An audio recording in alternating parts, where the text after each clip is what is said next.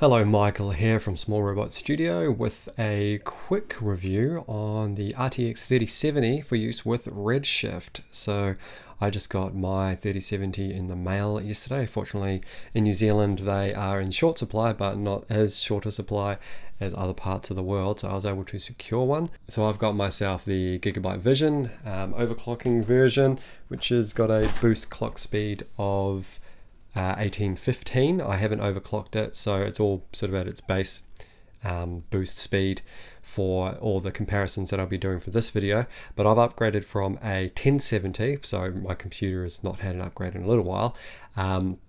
So I'm going to be comparing my 1070 speeds on render with my 3070 speeds on render, and I'll also be using the RTX boost that's available for Redshift as well. So let's dive in. I've got a couple of scenes prepared for us to have a look at, and have a look at the different results that I got. Okay, so the first scene we'll look at here is from the Bum Monsters short that came out earlier this year. If you haven't seen it, it's available to watch on the channel. This is a fairly simple cartoon style animation.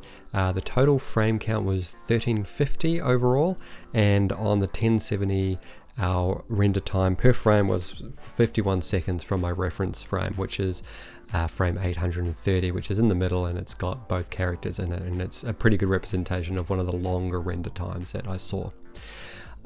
If we have a look here in the Maya scene, you see that I've got quite a few lights set up, as well as a big overhead and a large sort of studio lighting setup. And these lights are mainly light linked for the characters to have rim lights and that sort of thing on them, as well as having some cast shadow lights and things. So it's not a crazy complex setup. I didn't actually end up doing any compositing with this one. I was considering just doing a shadow catcher for the characters and rendering out the background in one frame, but it didn't end up actually making too big a difference for render times. So we just did it all in camera. So this is the reference frame, which is 830, and just going to go through a couple of the settings that I used. So the bucket rendering size was 256, and the GI was 2 GI bounces with a primary engine on brute force and the secondary on Irradiance point cache, with the point cloud sampling one sample per pixel. Our output was minimum samples of 4, max of 64, with an adaptive error of 0.01, and the resolution was 1920 by 1080.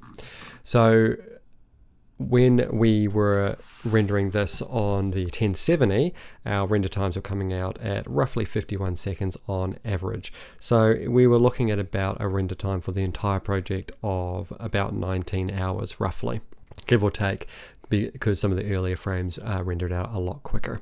Now our results when switching to the 3070, what we found was we were getting render times of 26.4 seconds. So essentially halving our render time to roughly 8 hours, meaning that we could actually render this whole project out overnight, which would be excellent. And to further improve that render time, if we enabled RTX mode, which you can access under the experimental options on Redshift in the system tab, which is this button here, what we found was we got a render time of 24 seconds, so 2 seconds shaved off the initial render time with the 3070. So that's pretty much it for Bum Monsters. We'll move on to the Dark Wake EP sessions.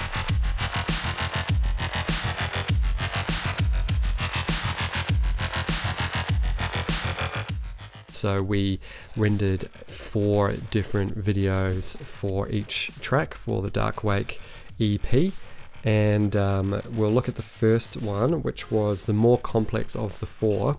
Okay, so here is the Dark Wake scene. There is a fairly complex lighting setup because all the lights were tied to music triggers, and they were essentially what the music video is built off. So there's a lot of glass materials in this, so we're getting lots of refraction, and we're getting lots of reflections as well. So there is no caustics in this scene, however, so it's not making that big a difference on that side of things. However, it was a fairly intense render, and our final renders probably weren't as clean as I'd like, but given the time budget, we had to make some sacrifices so far as quality went, and the final video overall I'm still very happy with. It's just some parts of the reflections I would have liked to have seen a bit more smooth, but this is the best you could do. Now I should also mention that I'm using optics denoising. I have been for all of these videos so far, so just to assume that for everything that I talk about. Okay, so let's have a look at some of our render settings here. Our GI was brute force and irradiance point cache again, with one single bounce for our GI bounces, and brute force had 2 rays. Irradiance point cache had 1 sample per pixel, and we were using a buck size of 256 as well as a sampling size of 4 to 256. So our render times on the 1070 were 28.2 seconds as an average, so 28 seconds. Our overall render time at that speed was 48 hours roughly. I think it was a little bit quicker than that because some of the earlier parts of the video are a little bit quicker on render times, and some other parts are a little bit quicker as well. But basically we were looking at, you know, 4 12-hour days of rendering essentially overnight to get the entire thing project rendered up, which was fine, spread over a week or so. It got done fairly easily once it was all ready. But the main problem was obviously rendering the little test sequences to check that all the lighting and stuff was matching up with the music. So we did that at a much lower resolution. I think we're just using 540p. But even then, because there was so many frames, we were looking at 6200 frames, it was a long time to even get our test renders out. So the improvements that we saw with the RTX card were really good. We basically halved the render time down to 14 seconds without RTX enabled, and with RTX enabled we dropped the render time down by a further second, so down to 13 seconds. So overall making a difference of about 24 hours in render time. So for us obviously that's huge. We could render that basically over 2 nights if we wished, which would just free us up to do a whole lot of other work. So that's really good. Some of you might be thinking, did you get the 1070 in the computer as well, to because you can use multiple GPUs with Redshift? At the moment, no. I think that the not being able to use the RTX mode and probably some of the difficulties that we'd face, as well as having to do a PSU upgrade for the computer, at the moment I don't think it's worth it. I think somewhere down the line I'll probably put another 3070 in, but when I do that it will be a complete system overhaul as well. Obviously using render farms sometimes as well on heavier projects, but for the most part just being able to do them on the office computer has been a real boon. So moving on from the video for the song Thread, we did the video for the song Return, and this one's interesting because we used photon mapping for this, so it was very fast to render compared to Thread and compared to the other 2 videos that we did as well. So I wanted to see what sort of differences we saw in time.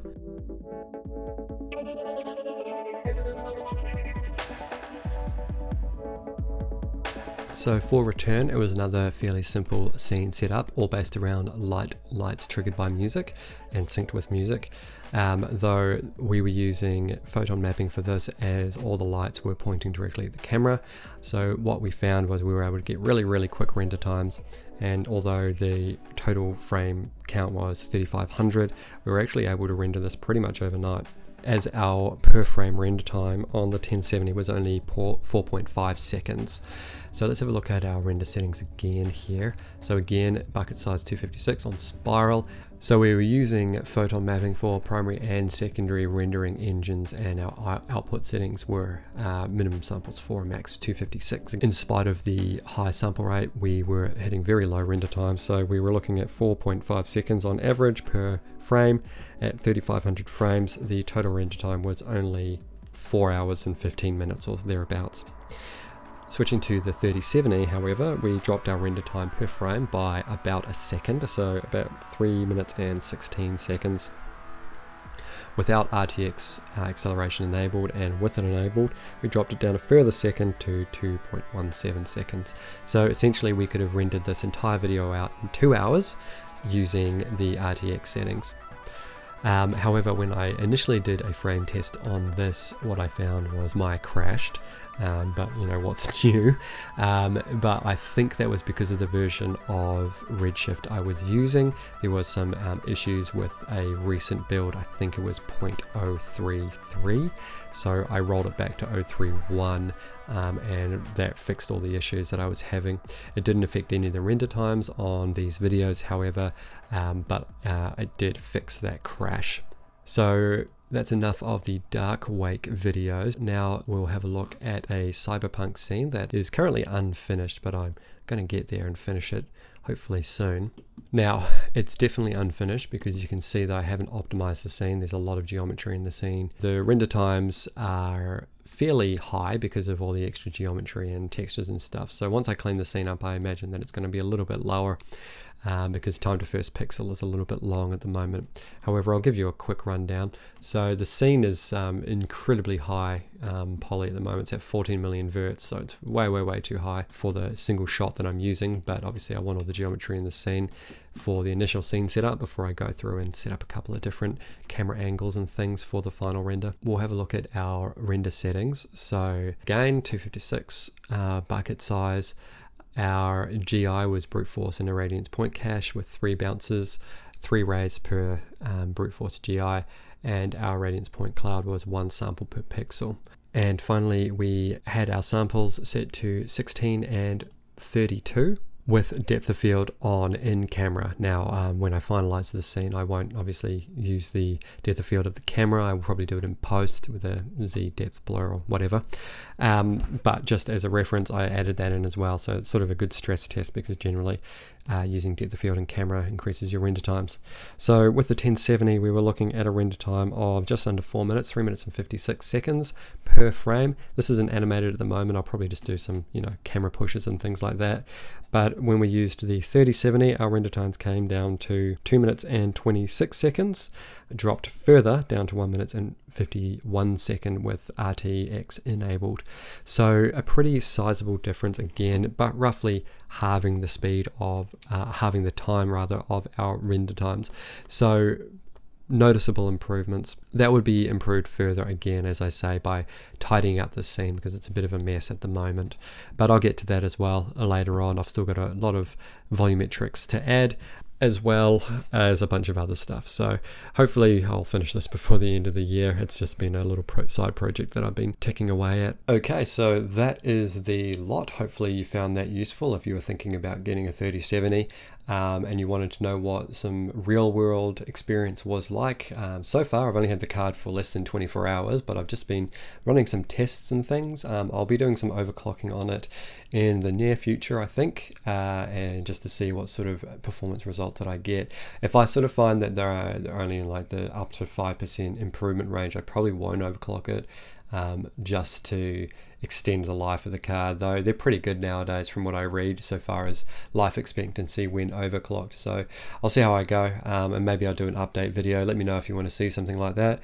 Otherwise, stick around for the tutorial videos that we do and some more Redshift content coming in the future. That's it for this tutorial. If you found it useful, make sure you leave a like so other people can find it, and if you haven't already, make sure you subscribe, as we're bringing out CG and illustration tutorials every week just like this one. Become a patron and access tutorial assets, bonus content, a private Discord and more by clicking the link below.